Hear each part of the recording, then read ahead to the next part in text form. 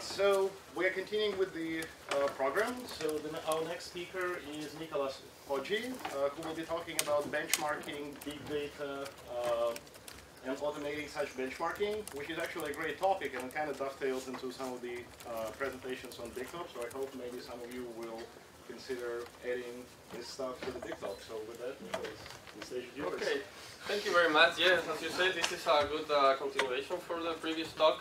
It's a bit different on some way, but we tackled on the same kind of problems when trying to set up and configure big data systems.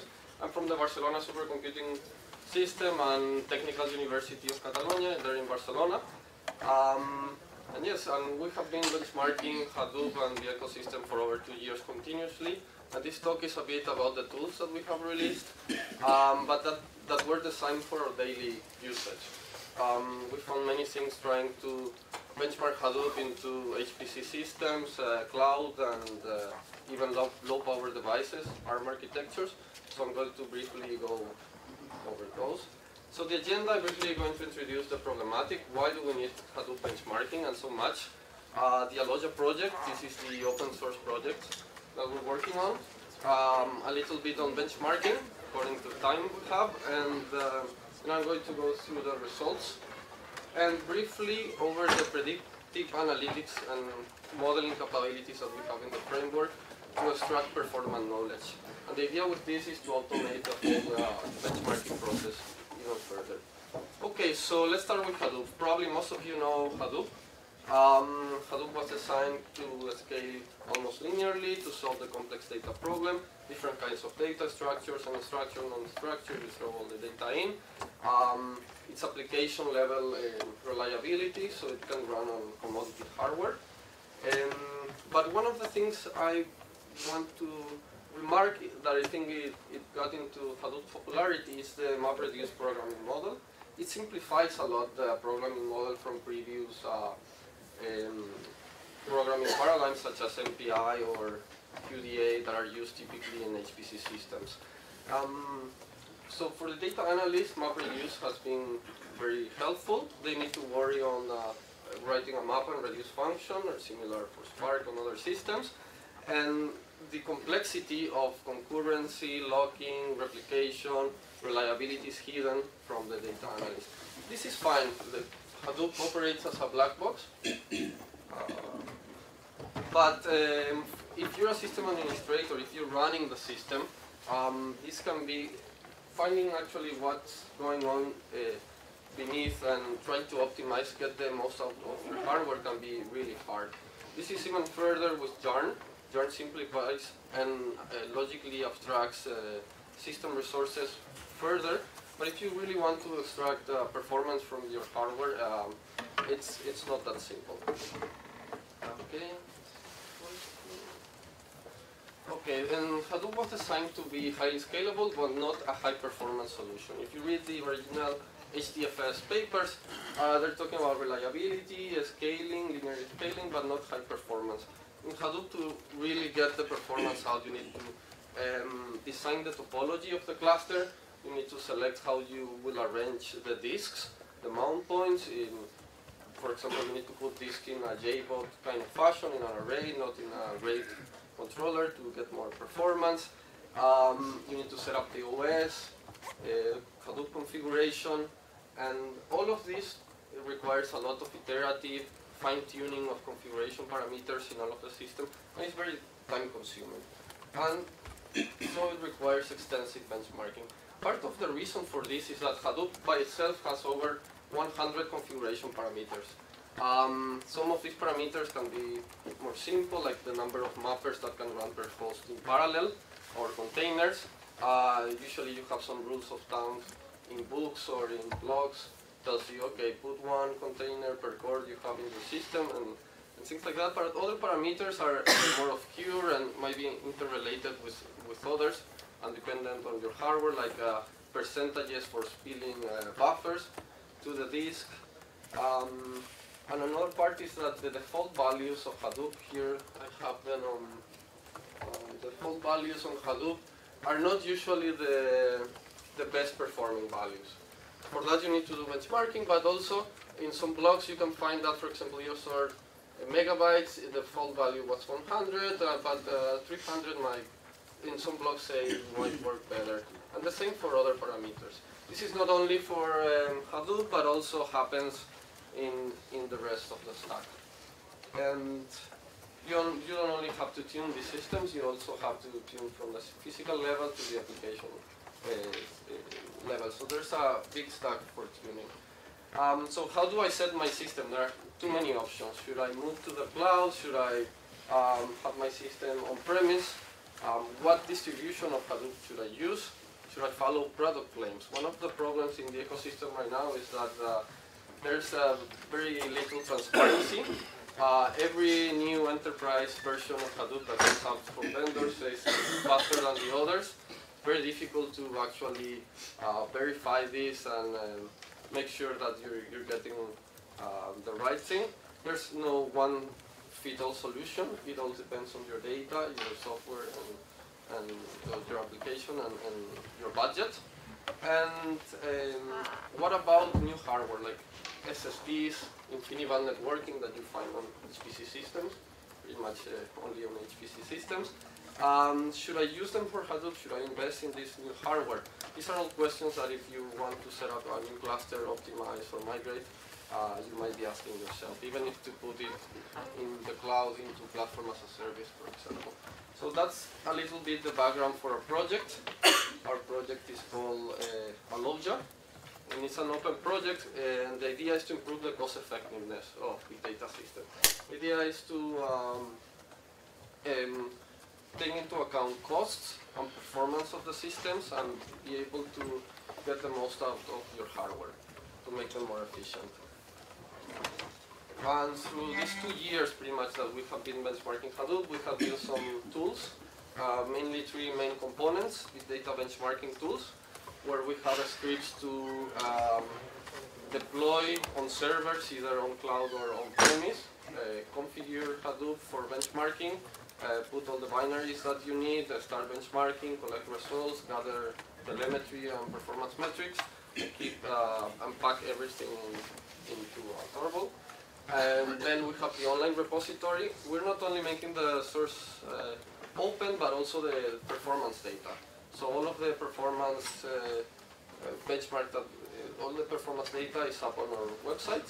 It can be browsed and you can look at all of the logs. And on top of that, no one wants to be looking at thousands of logs with thousands of lines. You probably did this at least one time or another.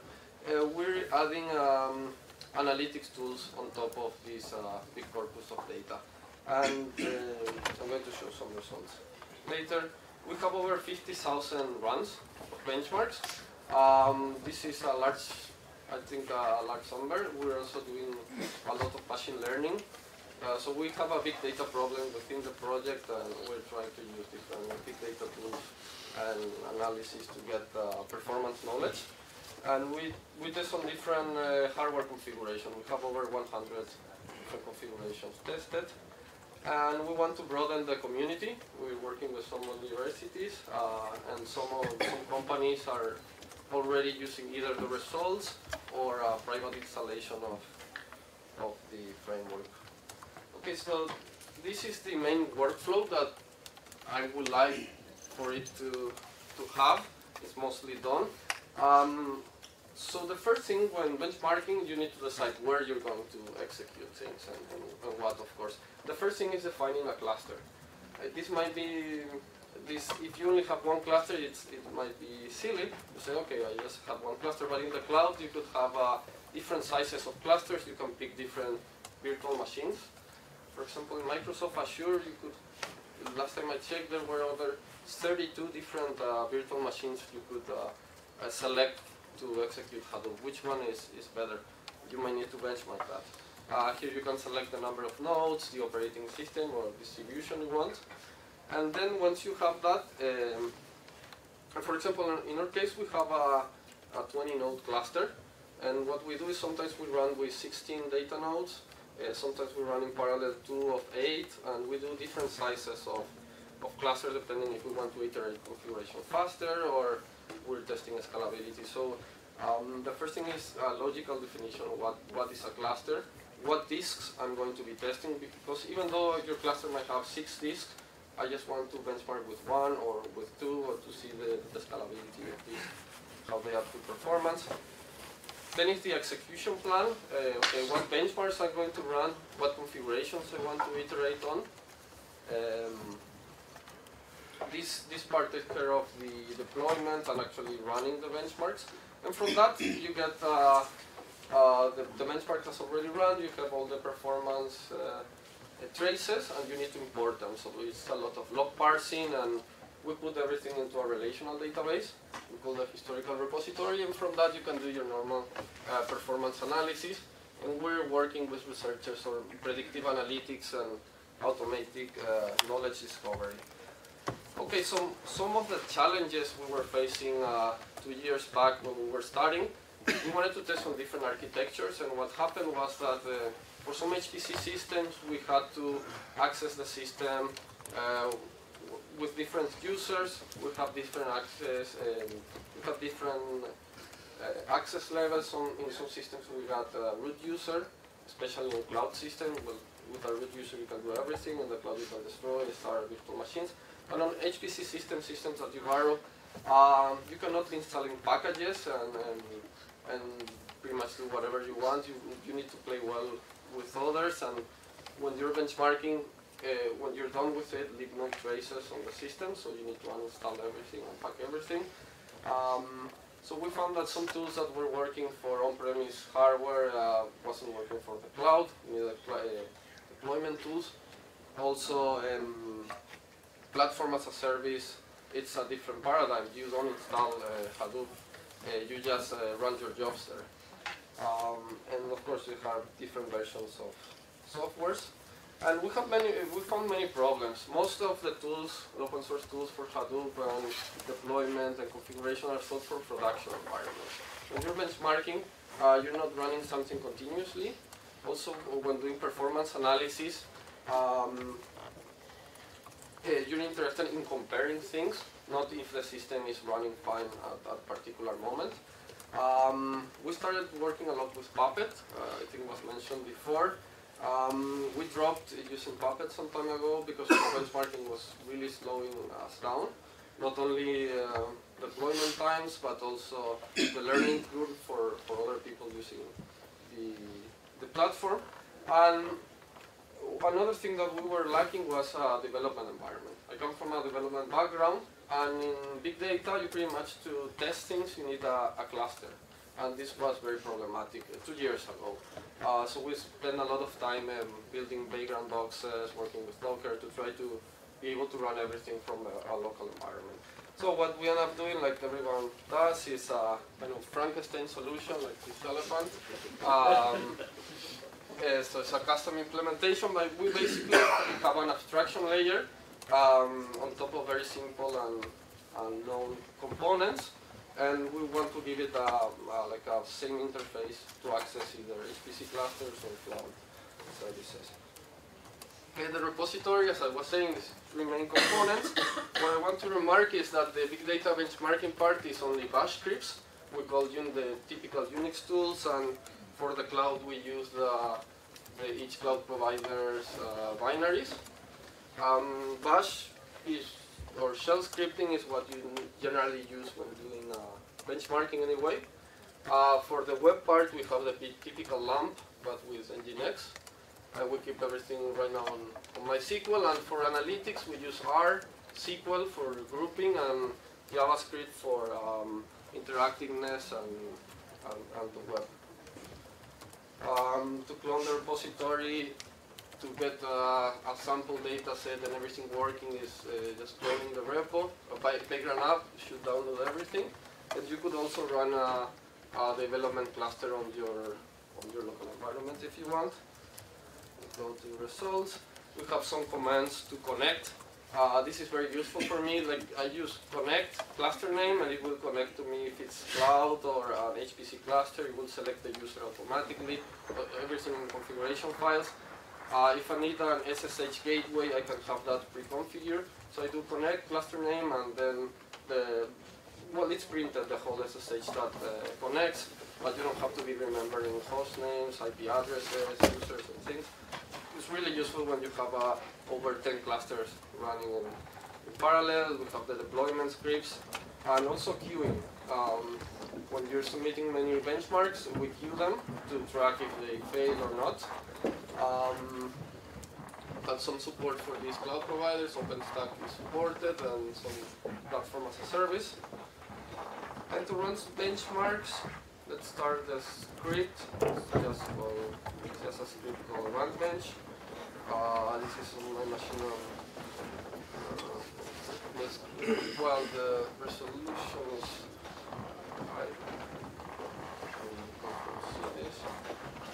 This is work on what it does. The script is it will start testing the cluster, test the connectivity. If it needs to download, we can probably pause this. I'll just leave it like that. It will download Hadoop binary if it's necessary. Set up everything. Start. Well, this is what you typically see when we start in Hadoop. Checking if the ports are open. Starting the telemetry. And it will start running, in this case, workouts that I had set up for it. The results are online on our website. There you can browse all of the different executions, see the performance log, but I'm going to pass through some more advanced results. One of the things we do is speed up charts, normalized graphics of performance. You can select which category, like I want to see what's the impact of changing the number of containers, number of mappers in parallel and things like this. Here we have two charts. Here we're testing disk and network in a cluster. Rotational disk plus Ethernet, higher is better here. Each color is a different benchmark. Here we added SSDs with Ethernet networking. We see speed ups for some of the benchmarks. Then we tested rotational disk with InfiniBand, and we see that there is not much improvement from running it with regular Ethernet.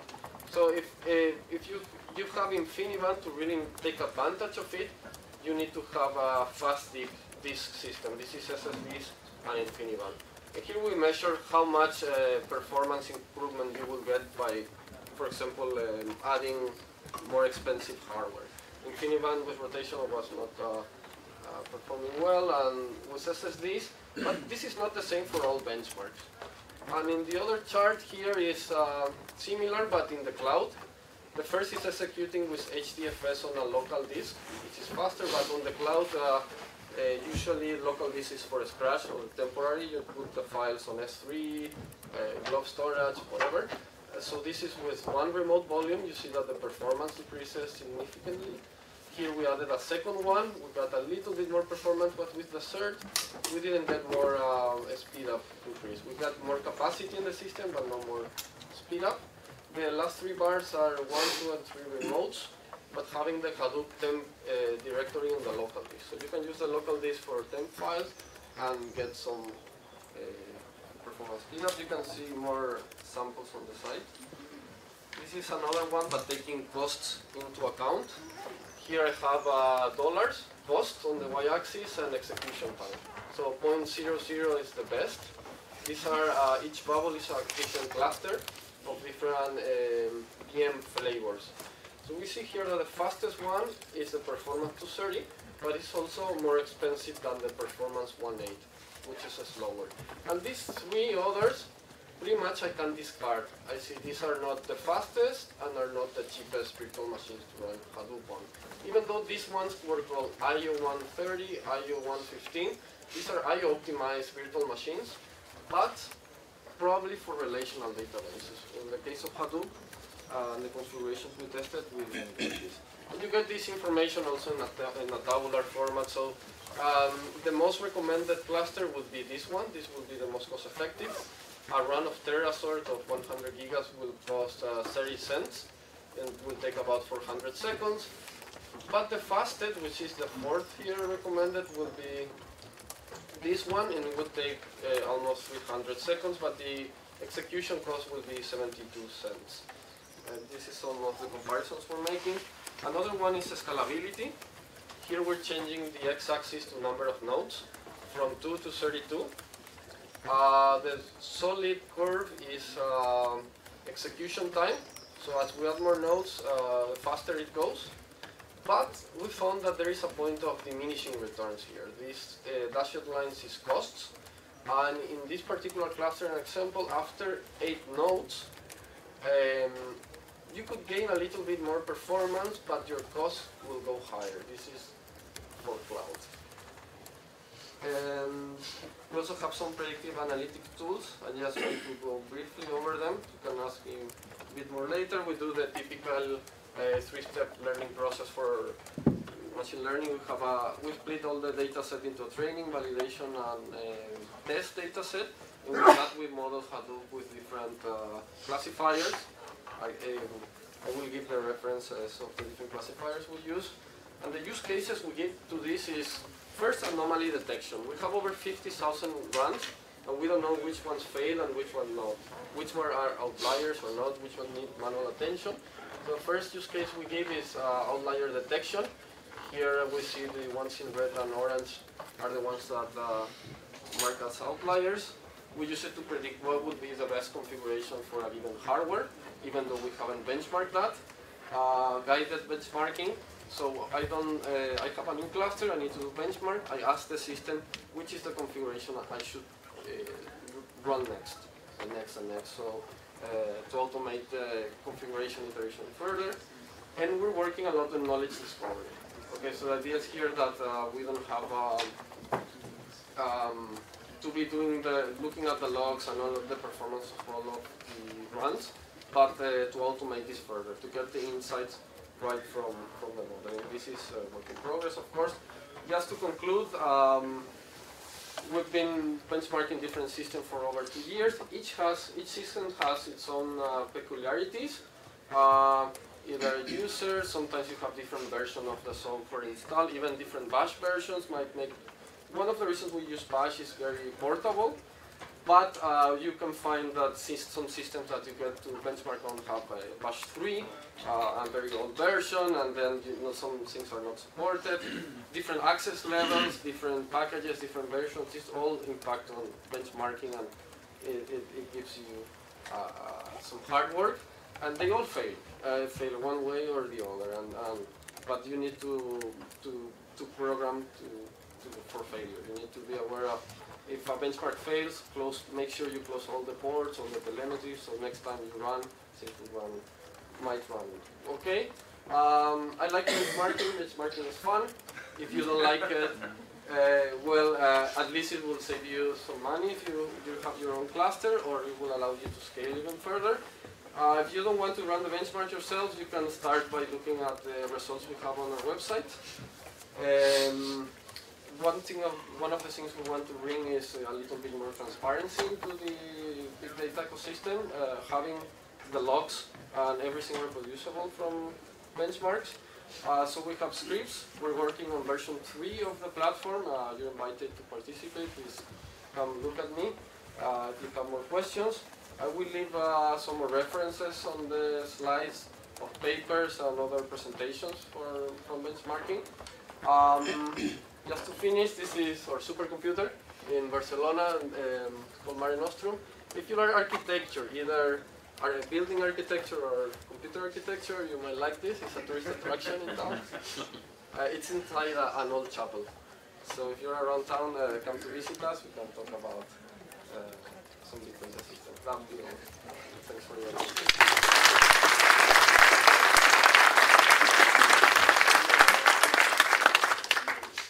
So any questions for Nicholas? Yeah, you go. You said that you previously used Puppet. Yes. What are you using now? Just pure bash. Yes. I'm very happy with it. But is it easy to switch out to something else? Well, the problem with Puppet was that if you run a production environment, it's fine. Because you have everything installed already. But we were deploying clusters very frequently, and for example, installing modules was very, very slow. And sometimes a module, my SQL module, will fail to install for some reason, or some other module. Also, it was slowing deployment down. Also, when working with somebody new, joined the team or was working with it, you have to learn Puppet. And the being not sequential, the execution, it was very confusing for some people. And in the end, we removed. In the end, you're writing pretty much similar to Bash script in Puppet, so we just removed that later. We've been like that for a year. I'm not against Puppet, but Yeah. How easy is it to adapt to measure benchmark value? Yes.